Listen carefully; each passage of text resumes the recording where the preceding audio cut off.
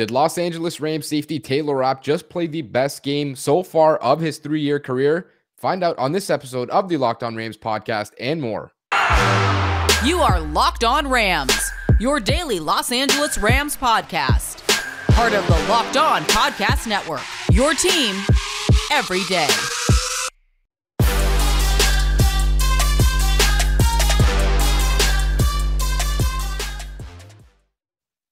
Rams Nation, how's it going? As always, it is your boy, your host, Sosa Kremenjas. I'm a fantasy analyst at PFF and your host here at the Locked On Rams podcast, your number one daily podcast covering the Los Angeles Rams and part of the Locked On Podcast Network. This episode of the Locked On Rams pod is brought to you by McDonald's, proudly serving communities since 1965.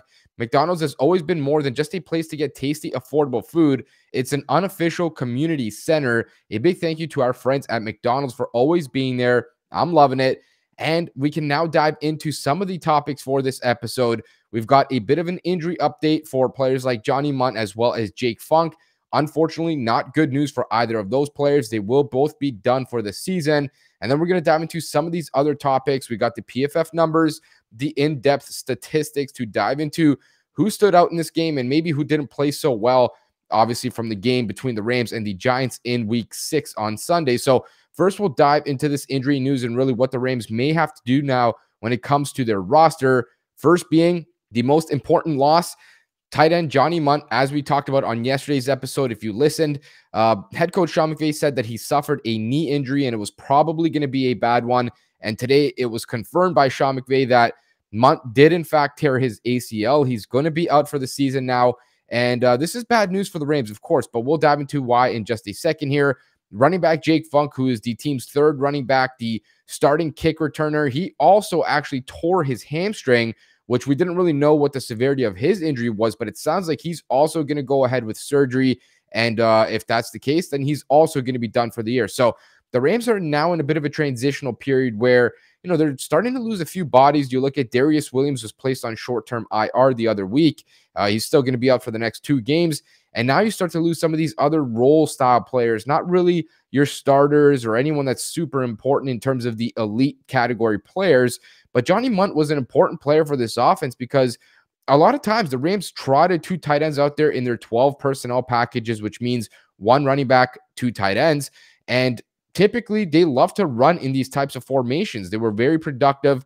And not only that, but Johnny Mundt's always been a very solid blocker. When I go back and watch the tape, and I have done that pretty much every single week this season, you see a lot of these 8, 10, 12-yard rushing plays come on the back of a guy like Tyler Higbee and someone else like Mundt, where they do just such a really good job of sealing off their blocks on the ends of the tackles. And now, of course, the Rams are not going to have that guy, so that hurts. Of course, Mundt was never really a huge component of the passing game. I don't think they're going to really suffer anything there. The Rams have so many weapons that just doesn't really matter to them if they lose anybody. They have so many guys that they can find replacement level players, but they will definitely feel this loss, I think, when it comes to their rushing attack and some of the blocking there, because now when you look after Mundt on the rest of the roster, all you really have is Jacob Harris and Bryson Hopkins, 2 guys that we both know are not priority blockers. They're both guys that are essentially like big slot type receivers, especially Jacob Harris. And, that's kind of where they moonlight as. They're going to be receiving weapons maybe someday in the NFL, but neither guy is going to really stick their hand in the dirt and be a great blocker. That's just not their forte. And so now the Rams kind of have this question of, are they going to trot out one of these guys instead of signing somebody and just kind of hope that they can at least get by in terms of their blocking, or maybe develop throughout the rest of the season and become better blockers?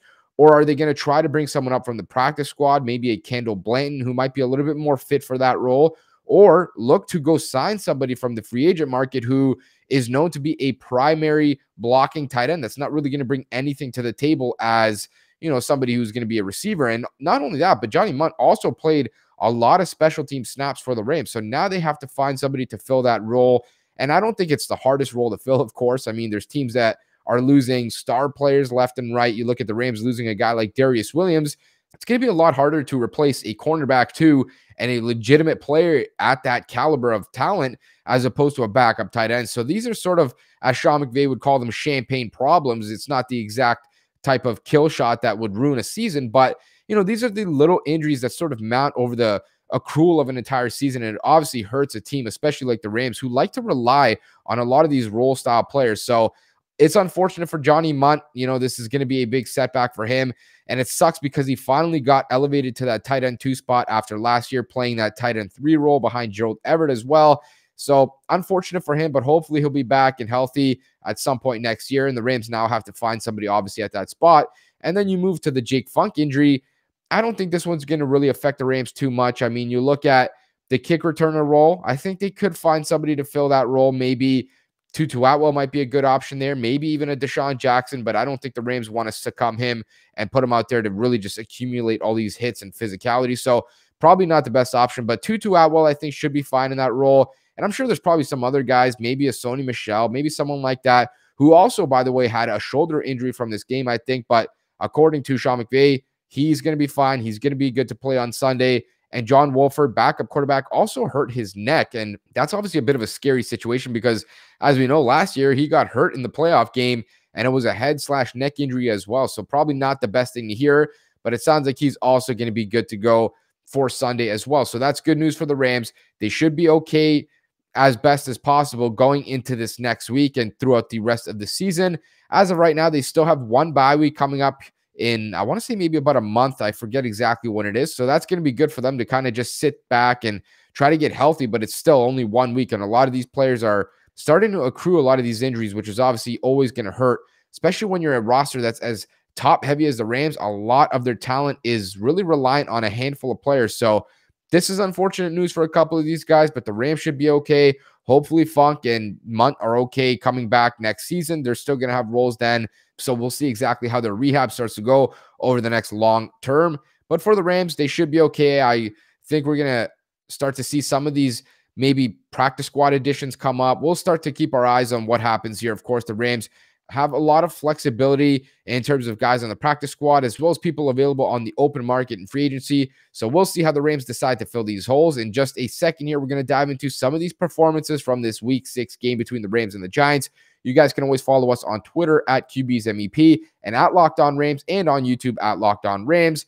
And I want to tell you about one of our sponsors for today's episode. This episode of the Locked On Rams podcast is brought to you by McDonald's, proudly serving communities since 1965. Much longer than I've been alive. That's pretty crazy to think. Win or lose, it's a place where teammates, competitors, the home or away team can come to recharge. So head to your local McDonald's to refuel and reconnect. Did somebody say Locked On Rams watch party? That'd be pretty crazy. As a person who's frequented a lot of alcoholic beverages in my time, McDonald's, the absolute go-to when it comes to trying to sober up a little bit at the end of the night, or even the hangover the next day. There's no cure like McDonald's. I'm speaking from a place of experience, unfortunately for me. You guys should absolutely go check out McDonald's. I'm sure if you're listening to this podcast, you probably had it at some point in your life. A lot of our childhood memories from McDonald's, so it's always great to go back and just enjoy a nice meal. I'm loving it, and you guys probably are too. Now we can dive into the second segment here and start to look at how some of these performances came out for the Rams in terms of their contest between the Giants and the Rams. And of course, we're going to start on the offensive side of the ball. I think the one area here that I have circled is this offensive line. And we've talked about it even in yesterday's episode where, this offensive line is playing great. And I think we all kind of know that. But at the same time, they still don't feel like they're really getting their due, right? I always think about this quote where you want to give people their flowers while they can smell them. And it's kind of morbid, but, it still kind of reminds me like, we don't know that the offensive line is playing great until we go back and rewatch it, because nobody's watching a center. Your eyes are typically following the football. So you're watching the quarterback, the running backs, the receivers, the guys that always have, the big plays, the ones that are throwing the touchdowns, catching the touchdowns. But when you look at their performance, left tackle, Andrew Whitworth, right tackle, Rob Havenstein, both guys completely blanked in this game. And what I mean by that, neither guy allowed a single pressure in this contest. I mean, it's just absurd how consistently great these guys are. You don't hear their names brought up in a game because they're just not getting beat. And then you look at the PFF numbers and everything checks out. They're not getting beat. I mean, these guys are so good at what they do. And everything that the Rams do on offense starts up front. Like Matthew Stafford has a long average depth of target or a high yards per attempt figure, or can throw the football down the field because they're giving him time. And the running game, the same thing. The reason why Darrell Henderson's ripping off 75, 80 yards rushing every single game, or why Sony Michel looks like a talented back who's averaging 4.5, 5 yards per carry in these games. always begins up front, man. You got to give these guys some love. They're so good this season. I can't even believe how good they are, especially with how much we questioned them going into this season. Absolutely hats off. They were dominant once again.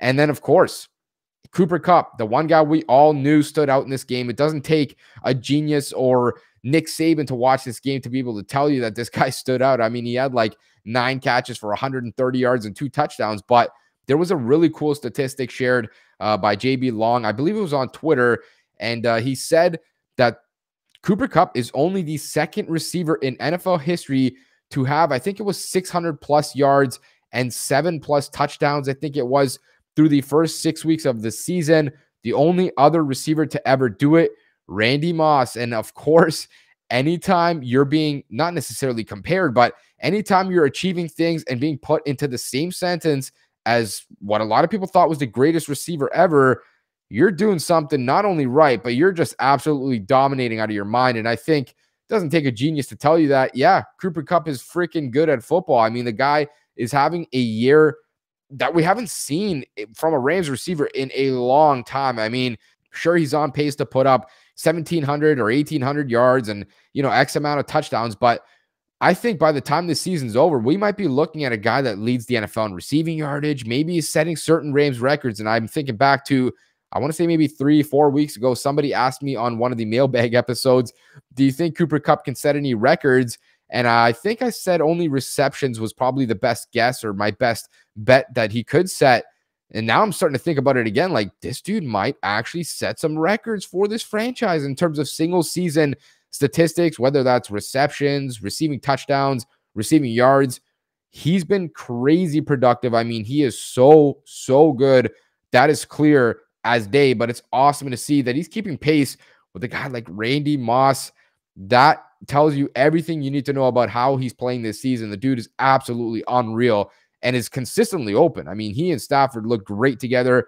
Their chemistry is only going to get stronger, I think, throughout the rest of the season. So we'll see how that shakes out in 4, 6, 8 weeks time. Now flipping the page to look at the defense, because we've talked about the offense enough. The defense is always what stands out when I get to dive into some of these statistics. Now I want to start up front. The defensive line, the guys who pressure the quarterbacks, Terrell Lewis, Aaron Donald, Leonard Floyd, all tied for first with 4 pressures in this contest, and Ogbonnia Okoronkwo right behind those guys with 3 pressures in this game.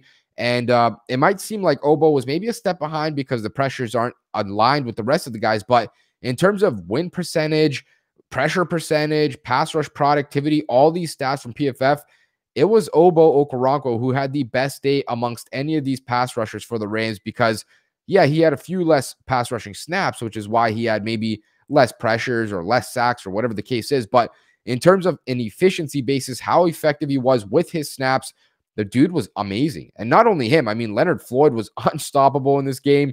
Aaron Donald, unblockable as usual. Terrell Lewis, a very good contest as well. I mean, these guys continue to step up. We talked about this unit going into this season as, is anybody going to step up across Leonard Floyd? We knew what Leonard Floyd was coming into this year. Of course, we knew what Aaron Donald was. But outside of that, there was a lot of question marks. There was injury question marks with Obo and Terrell Lewis.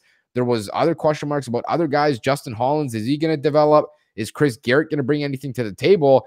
And right now, I mean, this defensive line is playing out of their mind. I have to still go back and check. But prior to this week being played, the Rams were second in total pressures amongst all defenses. They were only second to the Dallas Cowboys.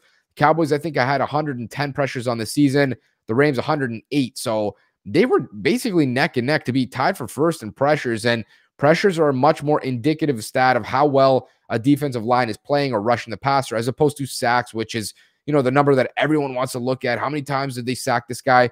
Well, pressures can amount to much better than a sack, right? If you pressure a quarterback and he throws an errant pass and he gets picked off or pick sixth, that's a lot better than a sack, isn't it? So sacks, they don't tell the whole story. They're great. We all want sacks, of course. But at the end of the day, pressures are very important too. And right now, this defensive line is playing out of their minds when it comes to pressuring quarterbacks. In just a second here, we're going to dive into some of these coverage numbers and see how well these guys played, as well as Taylor Rapp, and decide if he had his best game in his short career so far in the NFL. And of course, make sure to tune back in throughout the rest of this week. We're going to flip the page and dive into the Los Angeles Rams and Detroit Lions matchup coming up here in week 7. But before we get there, I wanted to tell you guys about one more of our sponsors today. In life, we're all bound for different things. With beachbound.com vacations, you can be bound for adventure, bound for passion, bound for discovery, or bound for togetherness, bound for immersion, or bound for rejuvenation, or you may be bound for encountering the unexpected. Personally, when I'm at a beach resort, you guys know how I like to do it. I talked about it in the first segment with McDonald's. My feet are kicked up, drink in hand, cigar in the other, enjoying life, smiling, and trying to soak up as much sun as possible, especially here with Canada. I mean, it is getting cold out here. With beachbound.com, you can find your perfect beach vacation for you no matter what you're looking for. What are you bound for? Visit beachbound.com today to find out. And then, of course, our last sponsor here, Rock Auto. You guys have heard me talk about them many times on this podcast. I'm sure if you own a car or if you drive, you probably went through the process of calling up your mechanic, trying to get some sort of part for your car or your vehicle that's just not working, having to wait 7 to 10 business days, having to pay outrageous prices. You don't have to deal with any of that stuff anymore. Rock Auto is a family-owned business that's been serving auto parts customers online for 20 years.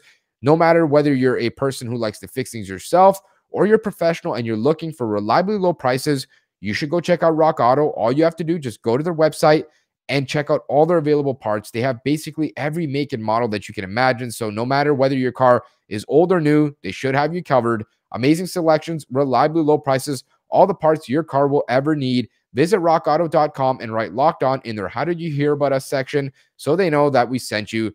And of course, as always, thank you guys so much for always making us your first daily listen here at the Locked On Rams podcast. For your second daily listen, go check out the Peacock and Williamson NFL podcast. These guys are going to break down every major NFL news story every single day in under 30 minutes, wherever you get your podcast, entirely free. And now we can dive into this final segment here. We teased it, talking about some of these coverage numbers. And there are 2 players that I definitely want to highlight here as standout performers, and maybe one that didn't play so great, but we'll dive into it here in a second. I want to start with the positives first. Talk about Dont'e Deayon. I mean, this was a guy that I genuinely thought throughout the offseason might start at nickel for the Rams. I talked about it many times. I'm sure a lot of you guys might remember. I talked about whether he, David Long, one of these guys is probably going to win that nickel job. And I said, don't count out Dont'e Deayon. Like, this guy can game. He is a baller. He can play. And you talk about it in this game.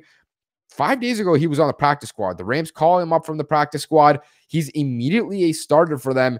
And he balled in this game. He was targeted 12 times, only gave up 6 receptions, 37 total yards on 6 receptions on 12 targets, a passer rating of 56.6. That is not much at all. And only 0.71 yards per coverage snap allowed. Those are great numbers. I mean, that is fantastic from a guy that was on the practice squad. Like, we talked about, this guy should have made the 53-man roster. I couldn't believe that he didn't make the roster. And of course, I understand, it's a numbers game. At the end of the day, they kept maybe a different position, maybe 5 safeties or 6 safeties or whatever the case is, as opposed to keeping that 5th cornerback. But Dont'e Deayon, in my opinion, is better than David Long is. He's probably better than Robert Rochell is. I think he's the 3rd best corner on this team. And, if he continues to mount performances like this in place of Darius Williams while Williams is hurt, it might be time to have that discussion in 2 or 3 weeks' time. Who is the 3rd best corner on this team, and who gives the team, the best possibility when it comes to mixing and matching those corners? Is it going to be Rochell? Is it going to be Long? Is it going to be Deayon? Because we know Darius Williams and Jalen Ramsey are your guys there, but somebody has to play that 3rd spot, and it might just be Dont'e Deayon if he can continue to mount performances like this. Shout out to him. He was amazing in this game. There's really nothing more you can ask of him. Targeted a bunch of times. I'm going to assume that Daniel Jones probably knew this guy was on the practice squad just a few days earlier and thought, I might be able to pick on this guy, so I'm going to try to take advantage. And clearly that didn't work well. I mean, he was targeted 12 times. That is so much. That is more than a lot of cornerbacks have in 2, 3, 4 weeks even. So that tells you how well he played. I mean, it wasn't like he was just running around out there and wasn't targeted. I mean, he was making play after play. So huge shout out to him for stepping up. He was not the only guy in the secondary, though, that balled.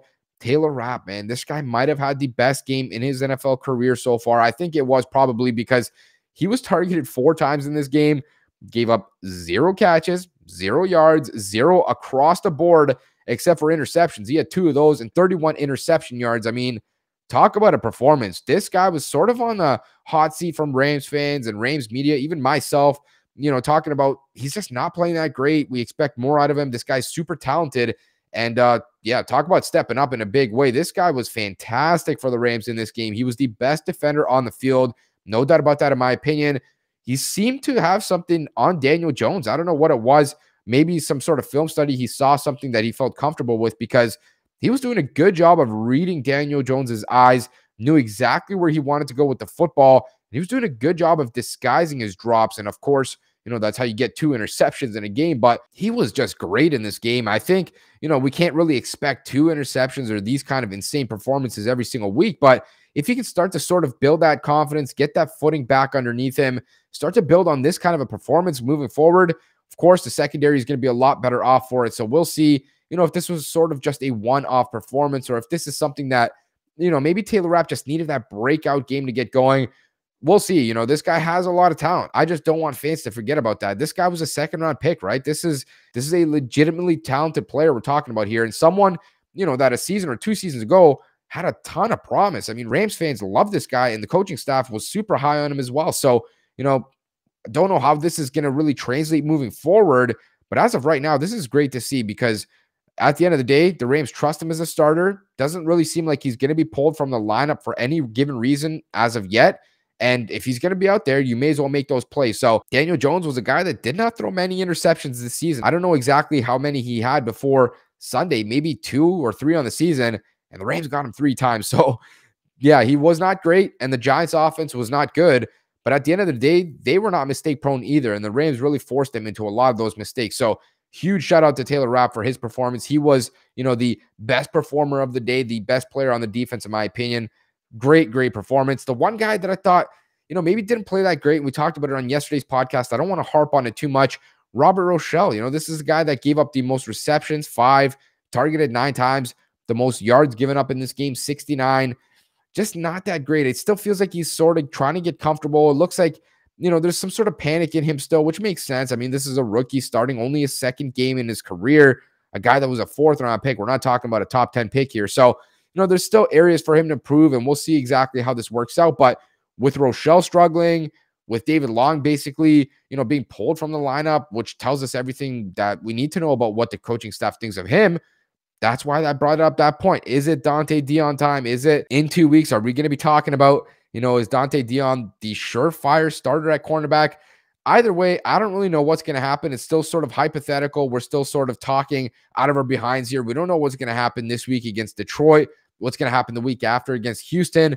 But in 2 weeks' time, we might be looking at a secondary that's a little bit shaken up in terms of a good way, right? Like if you find performers that are just doing better than the guys that you initially thought were starters, you might just have to make that move. And it seems like Raheem Morris feels comfortable with doing what's best for the defense. So we'll see ultimately where this leads the Rams right now. But having an embarrassment of riches, as they say, at these important positions like cornerback, that is a situation that you love to have. I mean, it is great to be able to say, my 4th corner is maybe a cornerback 2 on some teams, maybe a cornerback 3 on most teams. Like that kind of depth helps you survive this season. And as we saw, Darius Williams goes down, you need somebody else to step up. And about a week ago, the Rams were in a sticky situation in the sense that they benched David Long, Robert Rochell didn't look good, Darius Williams goes down.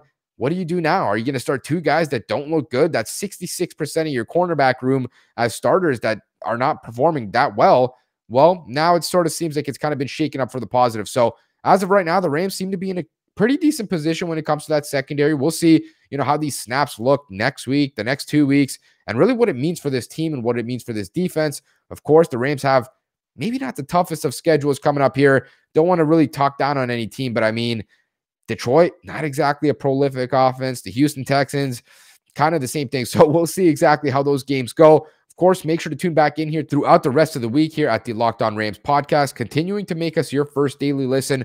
We're going to break down that Rams and Lions game that's coming up, tell you about all the matchups to watch, some of that backstory between Jared Goff, Sean McVay, and what it means for the Rams and the Lions. Of course, there's a lot of connections there. It's going to be fun to talk about. We're going to get into all our predictions and everything else you need to know about that contest. As always, you guys can follow us on Twitter at QBsMEP and at Locked On Rams, and on YouTube at Locked On Rams. Please subscribe or follow to get our latest episodes, content, breaking news, and a whole lot more.